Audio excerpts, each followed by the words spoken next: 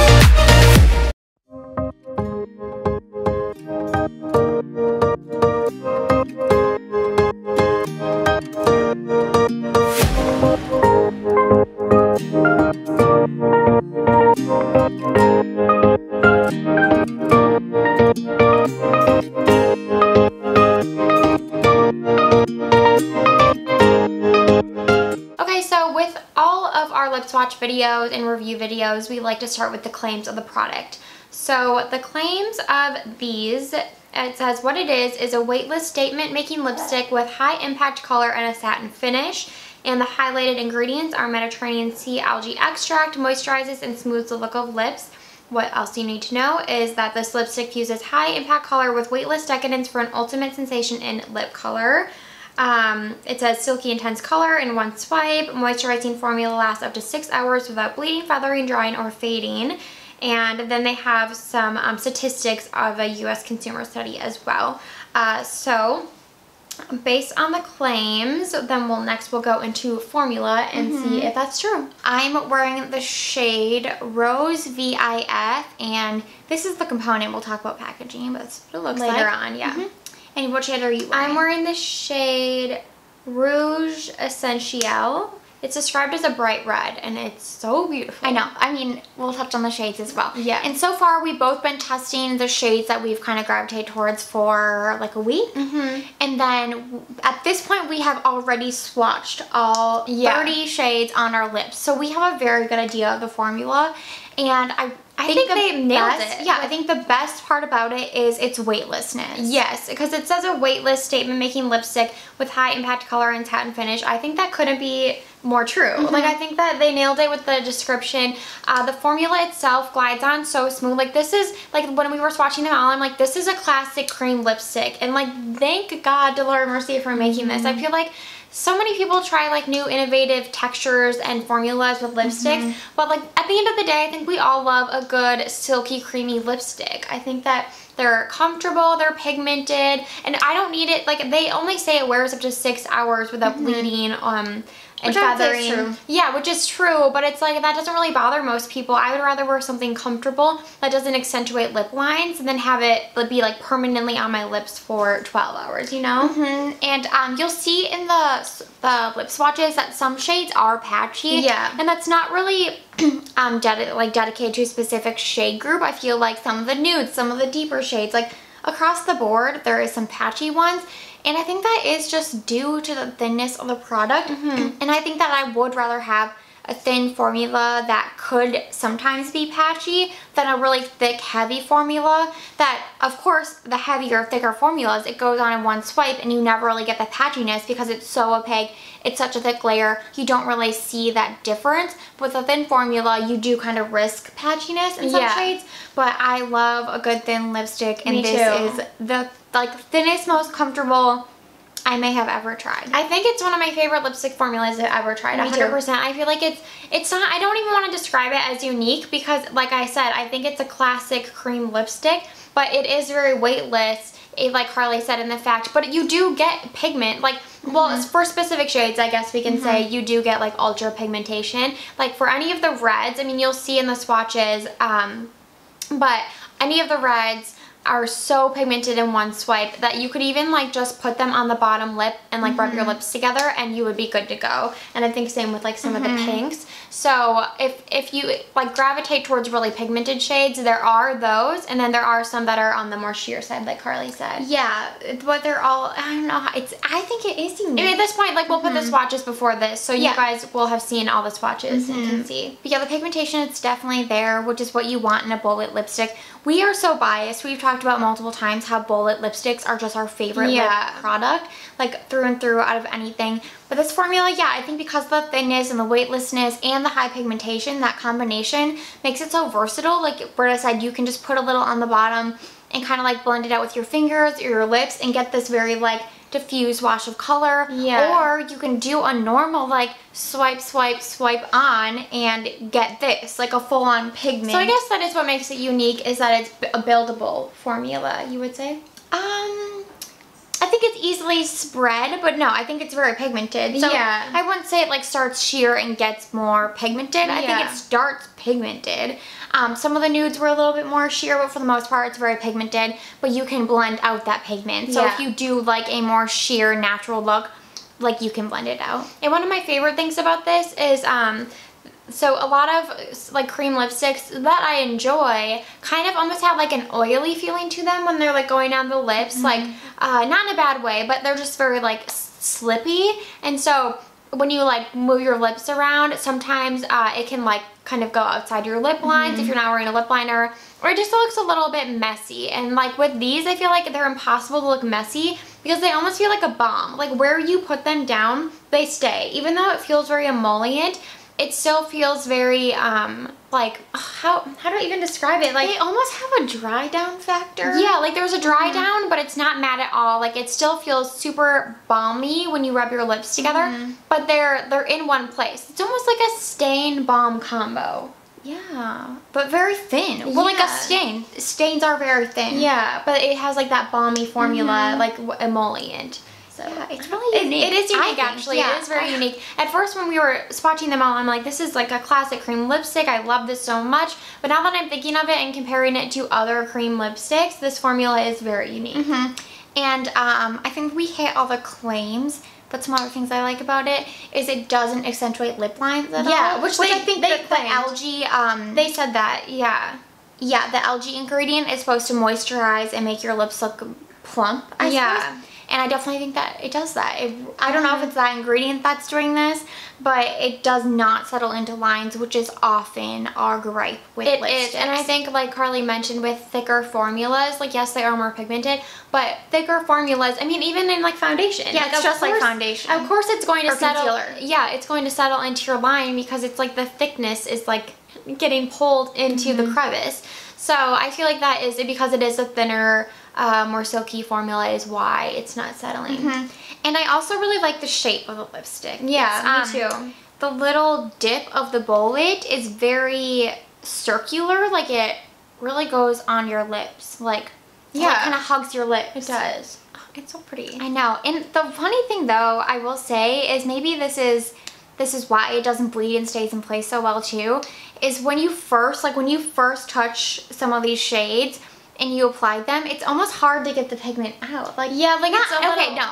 Because I said it was really pigmented on impact, but it's not like a typical cream lipstick where it's like so soft. I guess that's it. Yeah, it's almost harder. It's harder when you first put it on, but then it loosens up with like the heat of your skin. Yeah, it's harder than a typical cream lipstick. The pigmentation is still there, but you can like feel the hardness. It's not like... I kind of like that. Me then too. It doesn't deposit too much. Yeah, it's not like a really soft formula that's like melting on your lips as you're applying and you're like, oh, this pigment is melting everywhere. This is very precise, and like we said, it stays where it is put. And I know we're supposed to talk about the cons of the formula, but I don't know if I have any. Well, the patchiness. Okay, that's true. In some shades. In some shades, which is very common for most ranges, some shades will be patchier than others. With 30 shades, yeah, it's kind of unavoidable, but some were pretty bad. Some are pretty patchy, yeah. And I think it is because they're so thin. But for a formula like that or a shade like that, if it were patchy, on a normal day, we would just blot like those shades to make them more of a stain. And maybe put some lip balm over. Yeah. I don't know. I think they're fixable. They're not, it's not like they're not wearable. You just have to, they're a little more high maintenance than like these two shades. Okay, so next we're going to talk about the shade range, and we said there's 30 shades, which is incredible, but the range is very poor. Yeah. The range, I mean, there is no range. There's so many similar shades.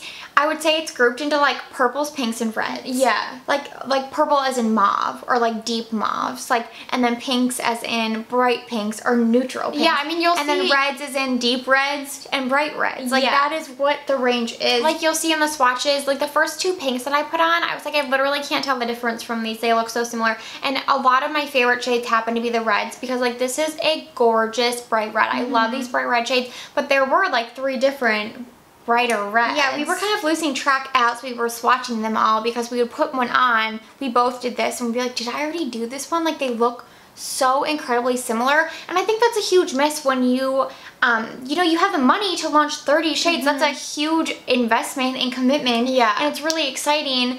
It's like, why wouldn't you throw in like some oranges? Or like some nudes, more nudes would be good. Like a true nude. A lot of the nudes were pinky or peachy. Yeah, or brownie nudes. There was browns, but I feel like there wasn't really brownie nudes. Yeah.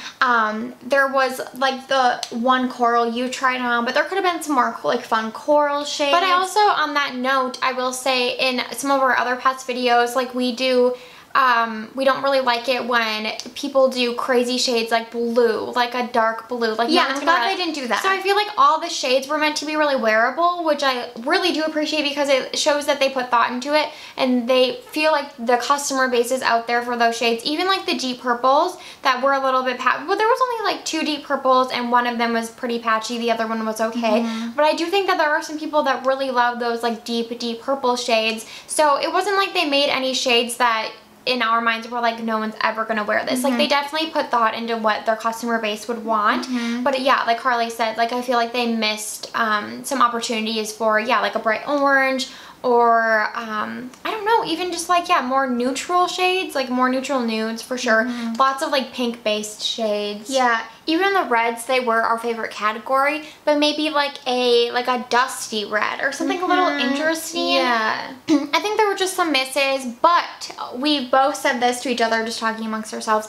The shades themselves are very unique. Very unique. So unique. Like, very unique undertones. A lot of them lean more cool, which is rare for a line. I feel like a lot of lipstick ranges range, or they lean super warm. Yeah. Because that tends to be very flattering on most people. But I really liked that there was a lot of cool undertones. Yeah, and we would range. like put a shade on, and so I think out of the 30 we had 9 shades. We always star them down below of our favorites. But there were so many that we put on, and I was like, I don't think this is a favorite, but wow, this is so unique. Like, they really put a lot of thought into these shades. Yeah, a lot of them I don't think could be duped. Like, they're just very in their own category, which is great. For packaging, I love this. Anything with magnetic closure is my favorite. I think it's so beautiful. It has like this gunmetal color, and I love that they have Laura Mercier just written super slightly here. Sometimes I don't like when the branding is so obvious, you know? Yeah, I think it's like engraved or something. Is it? You can feel it. Oh yeah, it's raised. Yeah. It's nice. It's very nice. It's so nice, but Or like laser printed maybe. Oh, maybe. We love good subtle branding. Yeah. I think this is so classic looking, which is probably the point. Like, they want people to be using these lipsticks for years. Yeah, I will be using these lipsticks for years. Yeah. It's so beautiful. So the packaging's amazing. Yeah, it's perfect. Okay, now we're going to talk about price. So these retail for $32, and you get 3.5 grams. And so for reference, another lipstick formula we love that has a lot of shades and is very popular is the Bite Beauty and Mousse Bouche. And those are $26, so cheaper, and you get 4.35 grams. So almost a full gram more. So these are definitely like in a luxury price tag, I feel like. But they feel very luxury. They do. I think it matches up. I think the $32 price mark is right on target. That's what I would expect these They're to be also priced unscented. as. We forgot to mention that, but that is huge. Oh, that is huge for us. Yeah, they're a luxury product in my mind, like even nicer than a lot of the other Laura Mercier products. Yeah, like we were saying, we love their caviar sticks. Like, we do really love those because, I don't know, it's nice to have things in a pencil form, like lips or eyes. But we prefer this formula so much to those, and we enjoy those. The matte velour pencils. The matte velour pencils, that's what they are. The caviar sticks are the eye ones. But we do like those and have been using them for at least a year now. But we actually prefer this so much more. So it's like, this is so different for them, I feel, and I think it's an incredible formula. Definitely. Okay, so lastly, we always do our overall rating 1 through 10. So Carly, what would you give these lipsticks? So this is the first time for me, but I think I'm gonna go with a 10. I know, I agree. Even with the lack of shade range, there are, like we said, 9 shades total that we really loved. And out of those 9, I think there was like 2 or 3 that I could see myself wearing on any given day. Me too. Even this, like, I know it's a bright red, but I would wear this every single we're red day. people, so we love it.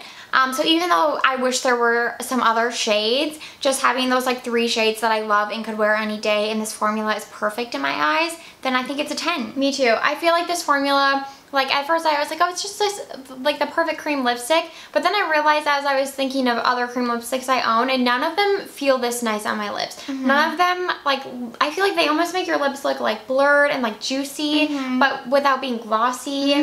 They feel so weightless. It's just, it feels perfect. I just feel like I love this. I love this formula. Me too.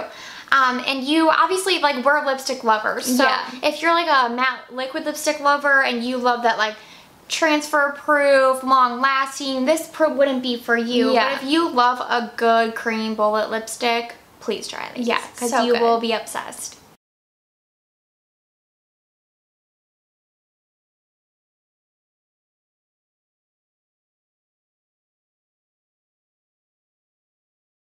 Okay, so now we just want to briefly touch on the new Laura Mercier Longwear lip liner, since this is our like lip video for the new Laura Mercier products. And these are $26, and there are 10 shades. They're so beautiful. So pretty. They're color matched with the shade, which is awesome. They're a typical pencil lip liner, so you have to sharpen them, which we actually love. We love pencil lip liners. I think we're in the minority. Favorite. A lot of people like the Propel, Repel, like retractable, but we like pencil. We think that the pencil ones last longer. They stay creamy. Sometimes the retractable ones dry out quicker. We just prefer the formula. It's usually it's usually the formula. And we did talk about these in our April favorites, so we're not going to go too in depth, but we just want to touch on them in this video. Yeah, basically we love them. The formula is again very thin and weightless, just like the lipsticks.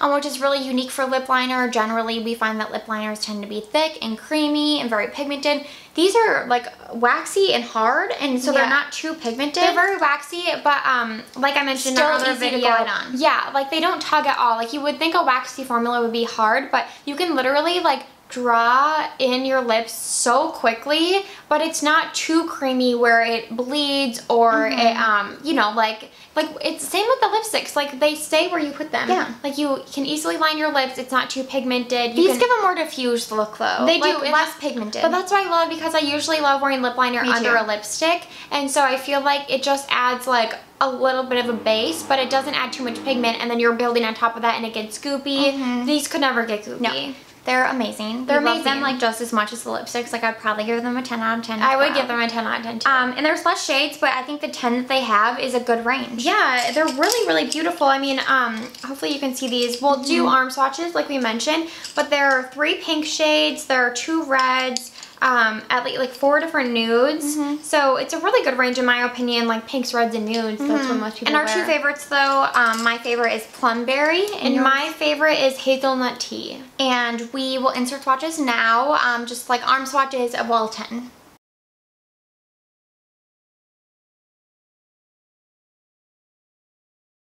Thank you guys so much for watching this video. We love doing these lip swatch videos, and hopefully you guys like them too. Yeah, I hope they're helpful, because we always watch lip swatch videos before we buy. Yeah, so we love doing them. We hope you like them. Let us know down below, and if there's any other new lip products you want to see swatched, let us know that as well.